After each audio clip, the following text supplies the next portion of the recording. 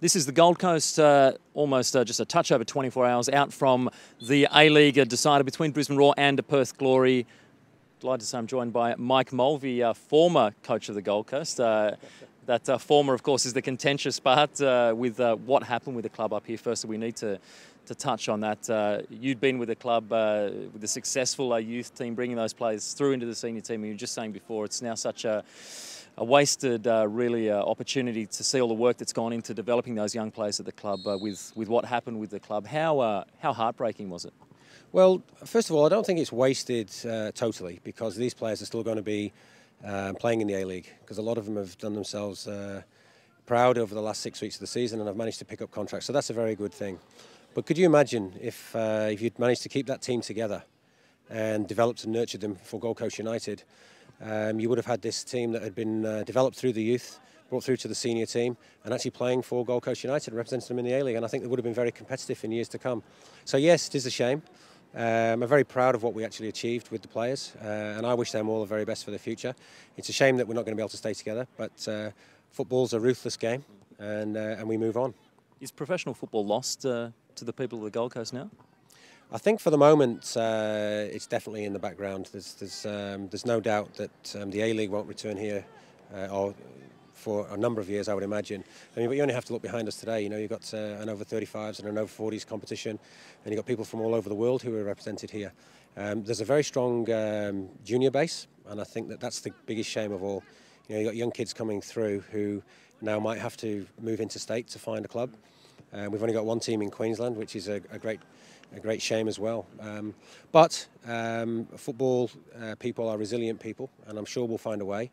I think it's very important now that the development process is continued on the Gold Coast, but we need to find a way for the pathway to continue somehow, and I'm sure FFA will be working on that. We're talking to Craig Moore before, just in his Aviva program. There's almost 4,000 kids. I mean, that was more than the Gold Coast was pulling for most matches. It's truly astonishing. I mean, what went wrong? How did it get to that stage where you've got such an active football community here who weren't being brought into the club?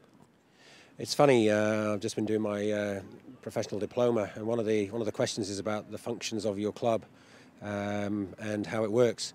And I think one of the things I've touched on, and it's, you don't have to be a rocket scientist, we just didn't connect with the community, not well enough anyway. You know, we did our little bits, but I think there needed to be a stronger drive.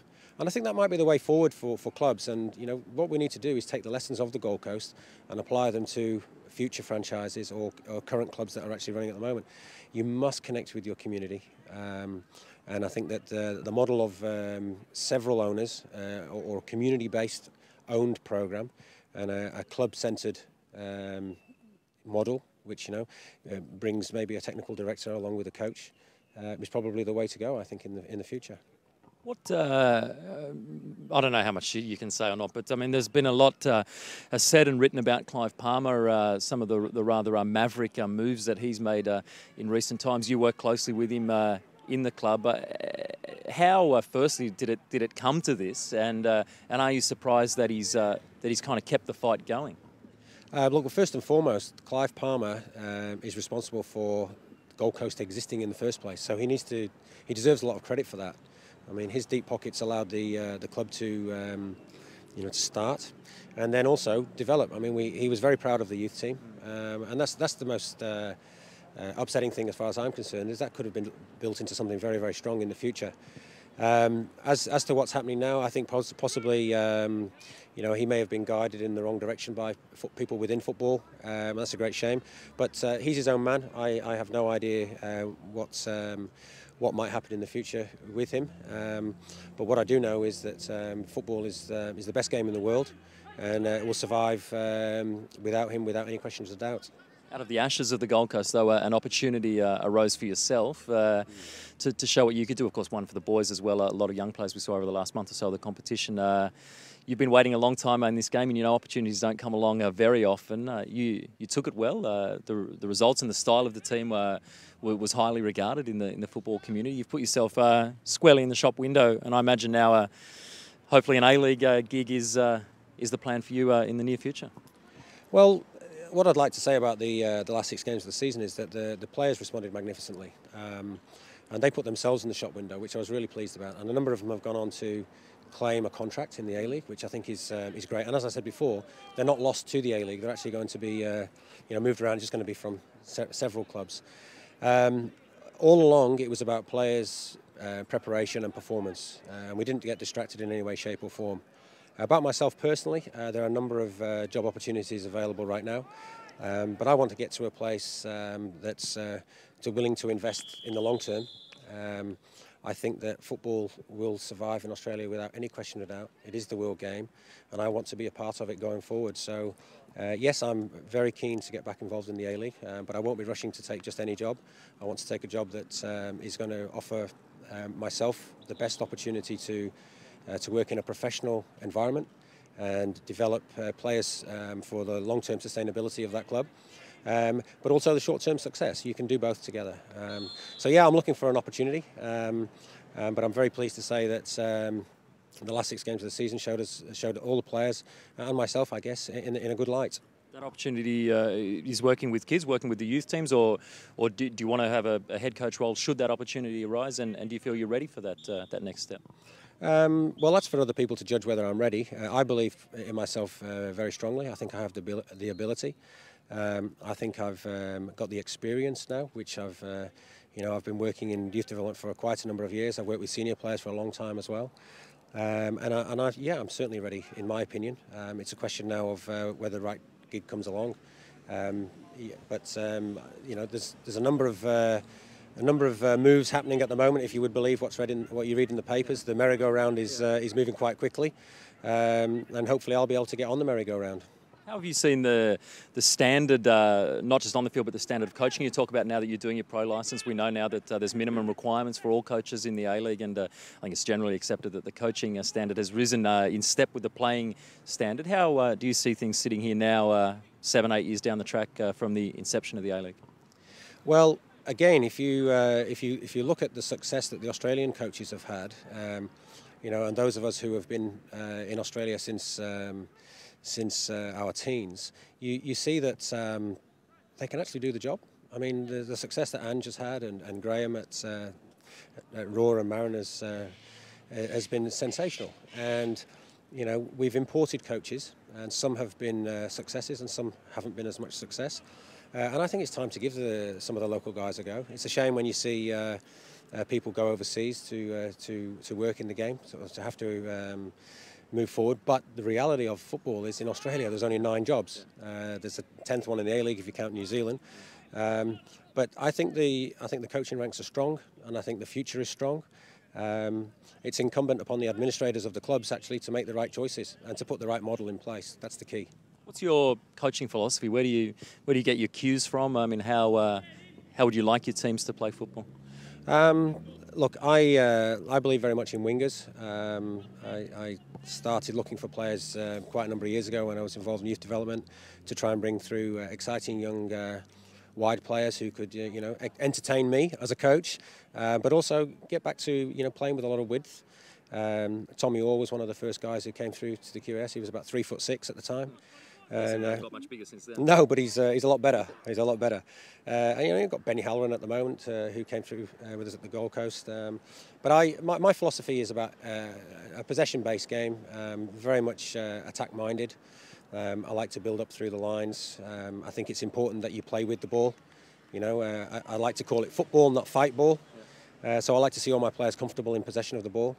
And I think it's important that, at the grassroots, that we make sure that we're developing those players who are comfortable with the ball. There's a lot of talk going on about it, but we need to see more action with regards to that.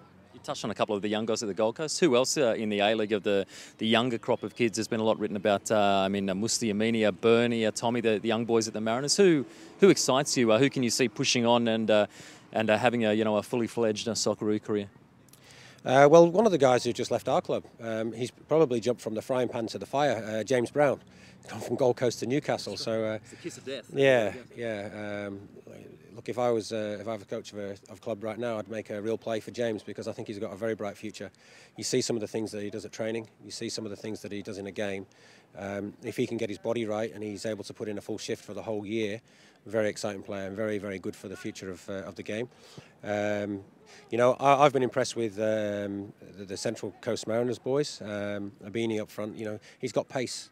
Now, if you don't have pace up front nowadays, you know, you can't really attack teams and play a counter-attacking style if you want to, or you know, you can't upset the opposition defenders. And I think he's caused a lot of problems for teams throughout the year. So, you know, Melbourne Heart, you know, I mean, Melbourne Heart, Babal's up front. I mean, what a good young player. But the key thing is giving them the opportunities in the A-League. And what I'm proud about is that we gave 7 at one time, which is unprecedented. And we proved that you can compete.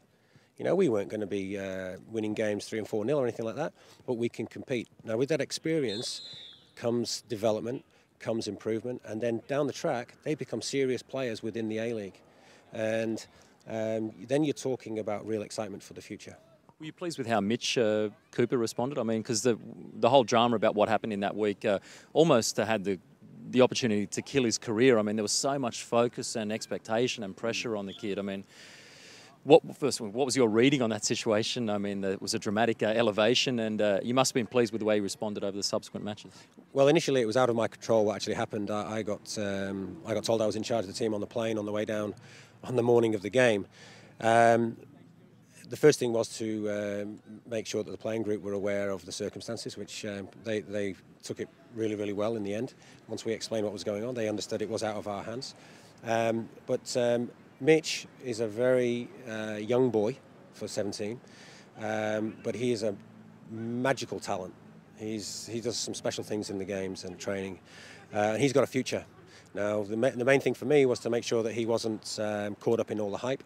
I just told him to go out and play with a smile on his face and to understand that he belonged there. He deserved his opportunity. It wasn't about the captaincy. He had 10 captains with him walking out onto the field, so that wasn't a problem. And the thing that I was especially pleased about was that he didn't have a great game. He had an okay game, because if he had a great game, it would have been extra pressure on him. So he responded magnificently, and you know, as you saw towards the end of the season, he got tired. We had to bring him off a few times. We had to rest him, but he's definitely one for the future. Mike Mulvey, before we let you go, tomorrow, Brisbane Roar, Perth Glory, everybody's tipping Brisbane. You're not going to buck the trend and go for the Glory, are you? No, I'd like to tell you it's going to be a 4-3 thriller, but I think that Brisbane might have too much mobility. I think that Perth Glory will come and they'll have a go for the first 20 minutes and try and maybe pinch a goal. Because if you score first against the Roar, you know, you can cause them some problems. The one thing I'm concerned about with the Roar is that they play a very high line at times and you can get in behind them, but I don't see that Perth have enough pace to actually cause them problems. I'm tipping that Smeltsy will be kept scoreless, and I think that Brisbane might manage to win 2-0. So you've heard it first. Go and get on at the various betting agencies around the country. Mike Mulvey, we wish you the best of luck in the future. Good luck with any A-League posts that may come up, and thanks for taking the time to speak to us. My pleasure. Cheers, Scott. Cheers, mate.